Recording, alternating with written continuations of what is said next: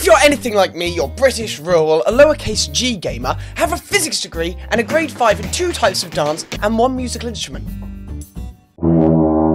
And you found yourself thrown into the deep end of PvP this season on the Sea of Thieves. That, or even more like me, you've been watching from the sidelines, both metaphorically and literally, as fight seems to happen very close to your cargo destination. And you may have thought to yourself, how can I get in on all this action? How can I, as the kids say, get good? Well, the simple and honest answer is just to throw yourself at the hourglass. A bit like this. Ah!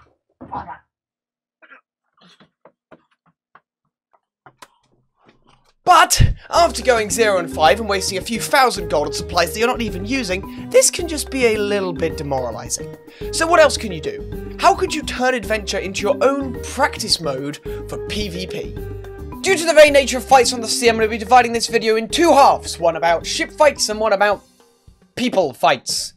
They call it team deathmatch, but that feels inappropriate because you're not necessarily in a team. Often you're not because the rest of your crew are just sitting there doing nothing. But anyway, let's start with the ships. While these skelly ships are no more than planks of wood being held together by rusted nails, friendship, and Flameheart's wanton destruction for everything and all things that are Sea of Thieves, as a result, they make great target practice for throwing your balls around. And unlike fighting their fleshy counterparts, they can't do half the YouTube that players can. No boarding, no blunder spam, and no being just unnecessarily toxic over the mic. And while they are armed to the teeth with cursed cannibals, they rarely seem to use them. And if they do, they're just another thing you have to get used to when it comes to player ships anyway, so that's part of the training.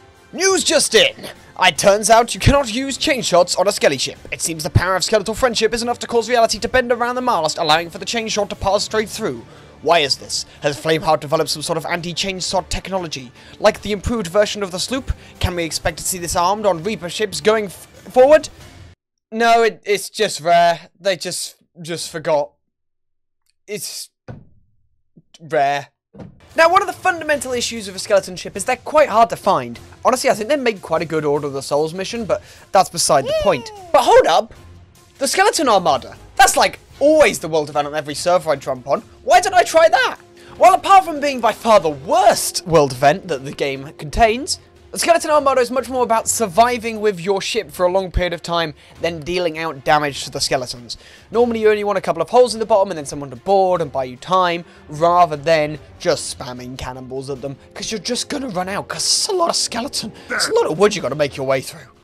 You may be wondering to yourself, what about ghost ships? Well, while they aren't armed with cursed cannonballs, have predictable movement, and are a lot easier to find, there are an unpirately amount of them, and they do an unpirately amount of damage to boot. So maybe ghost ships are better if you're trying to improve your cannon aim. However, I would say a skeleton ship is better if you want to improve both your cannon aim and your ability to actually control the ship. Okay, but what about team deathmatch? How are we going to replicate that attitude of player v player? Well, luckily we don't actually have to. Training modes in a lot of video games don't bother. They're mostly just... how can I put this one way? Break the targets! While the AIs in this game are nothing like real-life players with much less movement options and are less likely to leave themselves open to attack, they are still great for target practice. But which AI is the best for this? Well, we can easily rule out things like the sea monsters as they do too much damage to take, and skeletons can be weird and swarm you in groups. I hate to say it, but I think the best place to go might be once again to those Spanish forts. Nobody expects the Spanish fortifications! But why do I think the Conquistador's helmets make really great targets?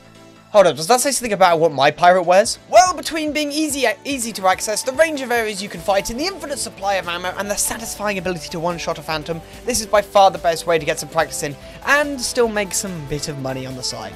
If you want to get the most out of your training, unbind that right click and practice your fast and furious firing from the hip. As well as try shooting up the ghost with the Eye of Reach, again without looking down the sights. Trust me, it's like trying to aim with a plank of wood over your face.